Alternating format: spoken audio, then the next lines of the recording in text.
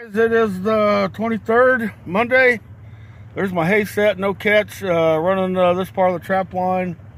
Don't see anything jumping around, but we'll check everything and you ride along with me. All right.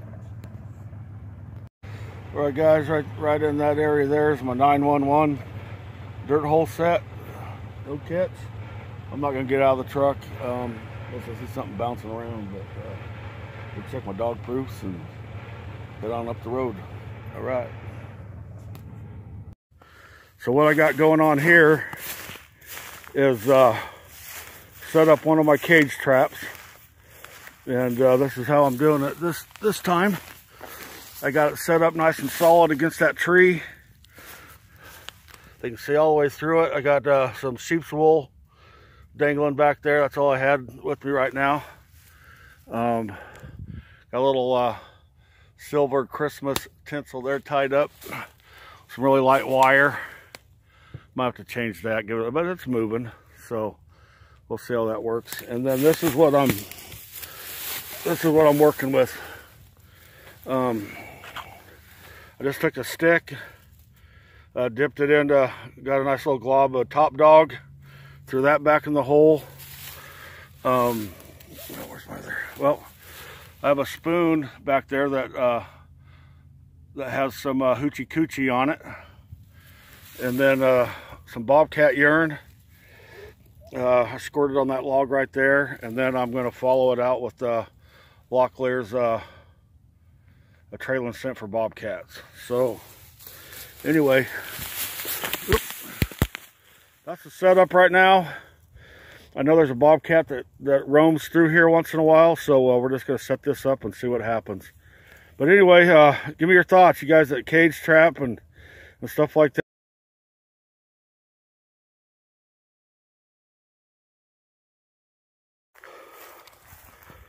All right, guys, we got the cat, but yep, it's not a Bobcat. I know, we're gonna let you go, buddy. Farm cat, and he is buried deep in that bridger. But we'll let him go, touch it back up, and be on our way. All right, guys, we got the cat out. Cat out of the bag. Let's watch him. There he goes.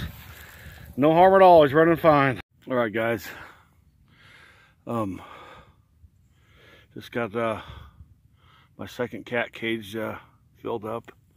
As you can see, I got some sheep's wool tied up back there in the back of it. Nice attractor. It's got Ozark Mountain cat dope on it. And then I threw some of Ozark Mountain Border Patrol back there. There's my another attractor. Threw a little bit of long distance call, some skunk. Got a little bit back there, and then I got some on top. And then I used some Bobcat pee on that twig right there. And then some of Locklear's Bobcat trailing scent that leads into the trap, and then a little bit up around here, right around through here. So I don't know, it's kind of hidden from anybody else driving back down in here from up top. We'll see how it works from now. I know these cats come up here from the bottom. I might even put one definitely down there. I mean, it's good. I've caught 6 Bobcats on this property the last 3 years. My last 2 were just right up there. So I know they're traveling up here, up this way. Maybe along that fence line there a little bit. So we'll see how it goes. These thickets, good Bobcat habitat. So anyway, that's what I'm using. Bobcat urine, Ozark Mountain Border Patrol, some long distance call, trailing scent. The only thing is, I wish my tractor was higher. So, but if anything, if they come walking through here, they're definitely going to notice. So we'll just see how it goes. All right, guys, we put in another set here. I found an older coyote turd. Traps right in there. And I got a coyote turd with some coyote pea, or no, some gland, some Mark June Predator Frenzy, I think he calls it. And I got a corn cob right there with some smoky posts and some coyote pea, and then the windwalker over here on a corn cob. So anyway, Bridger number 2 dogless right there. So anyhow, we got our cage trap set up down a little bit lower, and I got this on top. So hopefully we can make a catch in the morning. All right, peace. Thanks for watching. We're out here, put in a couple new sets. No catches yet today. We still got to go up the road and check a few traps. But hope everybody had a Merry Christmas, and wish you all a Happy New Year. Here's a bone set. Put that in there. We've got some bait inside the bone, a lure, and then a call lure. No urine. So anyway, I got it set up here right along outside the edge of the trail, and then pretty much directly crossed over here.